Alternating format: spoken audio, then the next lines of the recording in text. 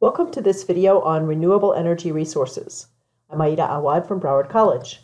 Our learning targets for today will be to describe the differences between renewable and non-renewable sources of energy and recognize examples in today's video of renewable energy resources, describe environmental consequences caused by exploiting different forms of energy, and discussing how transitioning to renewable forms of energy will help reduce the threat of global warming. First of all, we're going to start out talking about a cost comparison for generating electricity. And it's important to keep in mind the factors that impact the choice of fuel for electrical generating plants. Those include the cost of fuel, capital costs of building the plant and maintaining the plant, the operations of the plant, and financing. And all of these costs vary somewhat by location. We'll start with this chart in the middle here that shows us the energy source in the left-hand column from hydro to biomass, geothermal, wind, solar thermal, photovoltaics, natural gas, coal, and nuclear power. And the generating costs, which range from 2 cents per kilowatt hour for hydropower through to about 13 cents on the high end of the range for solar thermal. It's interesting to note that things like biomass, natural gas, wind, coal, and nuclear power all range within a very small area, about 6 to 8 cents per kilowatt hour for generation. Moving now to the bottom diagram, we have a lot of data in this diagram here from the EIA. And what it shows us is both the capacity of installed new megawatts in 2013 and the average construction cost for those generators that were installed in 2013. So the blue bars on the chart show us the capacity that was installed, and the black diamonds show us the cost. It's no wonder that natural gas had the largest amount of capacity installed in 2013 because it was by far the lowest average construction cost, followed by solar PV, wind, biomass, hydro, and finally geothermal and petroleum liquids. We have two more charts on the right-hand side here showing us the projected capacity additions in gigawatts for the different types of power generation.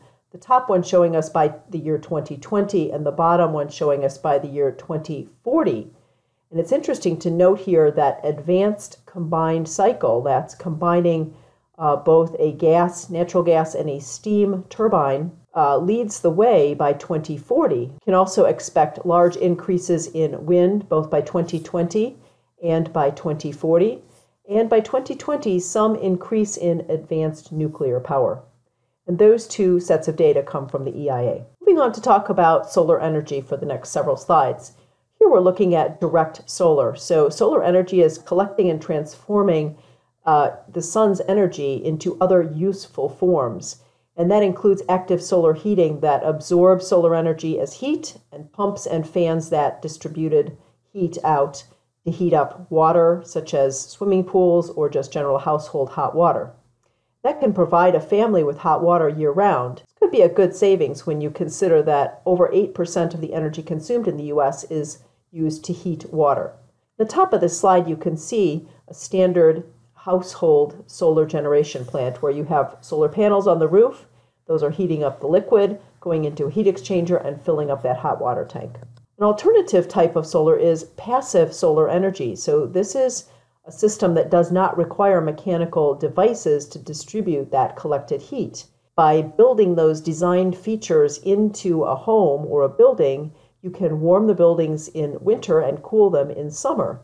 It takes advantage of south-facing windows to receive more sunlight. It takes advantage of heating up floors and walls, and then that heat is transmitted via convection. In order to take advantage of solar passive energy, you must have a well-insulated building, and solar passive can save as much as 80% of heating costs, and about 7% of the new homes built in the U.S. take advantage of passive solar heating. Photovoltaic cells have been around for quite some time. We're going to start off with these two diagrams on the bottom right corner here that come from NREL. And this shows the increase in efficiency and the decrease in cost over time. So from the year 1995 through to projected out to 2020, we see for all three types of PV that the system efficiency has increased rather dramatically. And the costs for those since 1995 have also decreased rather dramatically, making solar PV a good choice. In the bottom left-hand diagram, we can see the U.S. estimated distributed and utility scale solar capacity and generation capacity. So this diagram comes from the EIA, and it shows different sectors. So the residential, commercial, and industrial sectors shown here. And you can see that both the capacity and the monthly generation between January 2014 and 2016 have increased, but increased rather slowly. And in the top right corner, you see something new that's coming online, which is an integrated solar power roofing system. Looks pretty nice, and it's efficient. Another relatively new technology in the solar field is solar thermal electric generation. This takes advantage of concentrating solar energy via mirrors or lenses onto fluid-filled pipes, and then the computer-guided system tracks the sun for optimum efficiency. That sunlight heats up oil in those pipes that's used to produce steam, which of course turns turbines and generates electricity. It's more efficient than other solar technologies, and it's becoming cost-effective when compared with fossil fuels. And again, solar power, so no pollution, acid deposition, or climate change impacts. One concern with this power generation source is that on cloudy days or at nighttime, there is an alternate source of energy required. Let's turn our attention now to solar-generated hydrogen in terms of fuel cells. It has the potential to provide electricity for transportation and electricity. Solar electricity must be used immediately. However, hydrogen can be stored or transported by a pipeline. Fuel cells produce energy as long as they are supplied with fuel, and that fuel is hydrogen and oxygen. The cost of fuel cells has dropped, but they're still rather expensive. And powering transportation with fuel cells will require setting up special stations. You can see a picture of a hydrogen station shown here and a hydrogen fuel cell vehicle at the top. Turning now to some indirect solar energy sources. These are the combustion of biogas, so taking advantage of that stored solar energy that plants have in them, wind energy, and hydropower. For my students here in South Florida, you'll notice the two diagrams, the bottom one showing an assessment of locations where wind power would be a good option, and the top one showing all of the different kinds of power plants currently operating around the state of Florida. We'll start with biogas. Biogas is using plant and animal material as fuel. This includes both plant materials and animal wastes. It's renewable if it's used properly. About 50% of the world's population actually relies on biomass fuel. And we know that that's not always a good option because it does release things such as black carbon in some cases. However, the new biogas digesters produce gas by microbial decomposition, and they produce methanol, ethanol, which can replace gasoline in internal combustion engines, and biodiesel that's made from plant and animal oils. You can see sources of biodiesel fuels in the diagram here on the right. Some of the benefits of biomass include reducing dependence on fossil fuels and producing lower levels of sulfur and ash than coal when burned. Some of the concerns about biomass is that producing that biomass to burn can use land and water that was typically used for food production, and the conversion of corn, sugarcane, and wood crops to ethanol can result in higher food prices and reduced food supplies.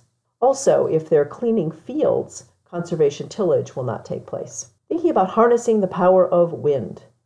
Wind turbines are becoming more efficient. They went from about 40 cents per kilowatt hour in 1980 to about 4 to 7 cents per kilowatt hour now. They're most profitable in areas that have consistent wind. And wind power is captured and then distributed through electric grids, just as other electricity is distributed through the grid. It does require the development of new storage and distribution technologies. However, it's a no-waste, clean energy.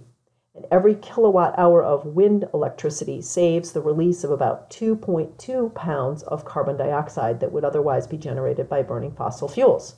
In the top diagram, you can see the distribution pattern for wind energy. So these windmills are capturing the power, turning that turbine, moving the generator, creating the electricity, which is then pushed out to the grid and onto you. And in the bottom right corner, we see a diagram that shows the projected non-hydropower renewable electricity generation projected out through 2035 in billion kilowatts per year. And you'll notice here that both biomass, which we just talked about, and wind dominate this topic. Wind power sounds great. There are some concerns. We'll talk about those now. They include bird and bat kills if the turbines are located in bird migration pathways. Those can be corrected by carefully choosing sites, painting blades, having anti-perching devices, and shutting them down during peak migration periods. Developers are also voluntarily conducting studies of wildlife patterns. And then there's always NIMBY, not in my backyard. While some residents welcome the extra money from wind leases, others complained that the wind turbines ruin their view. Turning now to harnessing the power of flowing water. There's a lot of potential energy in that water that's held back by a dam or from tides that can be used to generate electricity. Hydropower is highly efficient, with about 90% of the potential energy being converted to electricity. About 19% of the world's electricity is already generated in this way. Concerns with hydropower include changing the flow of rivers, which oftentimes displaces animals and people, and changing patterns of sedimentation. On the bottom picture here, you can see the Three Gorges Dam, which was recently built in China.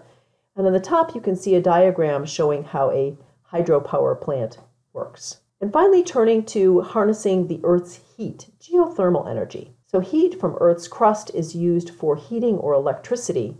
About 1% of the heat in Earth's crust is about 500 times the energy that's contained in all of the oil and natural gas. It's inexpensive and it's reliable where available. The U.S. is the largest producer of geothermal electricity, with a major plant in Southern California. The island of Iceland heats 2/3 of its homes directly with geothermal energy. You can see a picture of their geothermal station in the top right picture. And geothermal energy is renewable on a human timescale. Some geothermal systems recirculate the water back to the underground reservoir, and it's considered environmentally benign.